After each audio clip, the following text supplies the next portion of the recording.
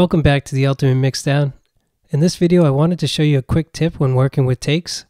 So when you record the same section over and over again on one track, or you have it in loop mode and you're recording over and over and you create multiple takes, you want to be able to delete the ones that you don't need. You want to limit it to a certain number of takes that you can find the best composition. So when you go into delete takes, first thing you want to do is make sure that you show all takes when room. So you can click that option, or you can press Command L on a Mac or Control L on a PC.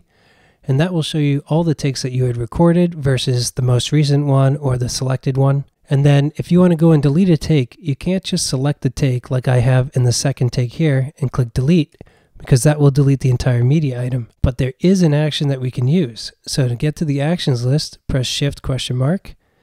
And then search for take, delete, and there's this delete active take from items action. And then I added the shortcut X to it, and you can do that by clicking add, pressing a key, and then clicking OK.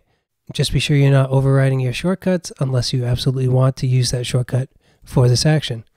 So now I can go in and I can select a take and I can press X, and that will get rid of the take, but it still leaves the empty take item. So one thing I can do about that is going to Options, Take Behavior, and then unchecking this Display Empty Takes. And for many people that might be good enough, but for me, I don't like the idea that there are empty takes out there that aren't being utilized. So I'm going to go and put that back on. And what we're going to do is we're going to create a new action, a custom action that takes that delete active take action, but also couples it with deleting empty takes. So to do that, again, go Shift ? Brings up the actions, and then you can do new action, new custom action.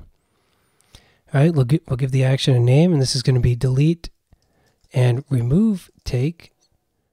And then what we want to do here is we want to filter on the actions that we want to be associated to this action name. So the first one is delete active takes. So I searched take, delete, and I found delete active take from items. So we're going to click and drag that over. Now the next thing is remove all empty takes. So now when I use this one action that we're creating, delete and remove takes, it's going to delete the active take from the item, and then it's going to remove all empty takes all at once. So I'll click OK. Now I'm going to give this my shortcut. Okay, so I'll click add and I'll put the X shortcut here.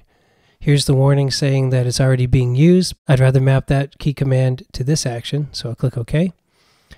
And then when I close and I go and I select a take and I press X, it's going to delete the take that I had highlighted and remove all empty items. So let's go over to this one. We have 3 takes here. If I press X, it removed the middle take, it left the top and bottom, and it also cleared out that empty item.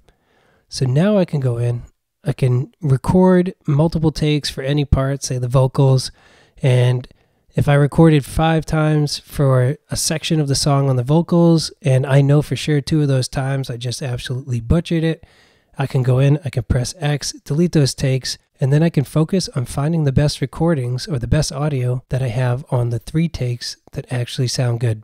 I hope this helped you out. Stick around for more quick tips and tricks.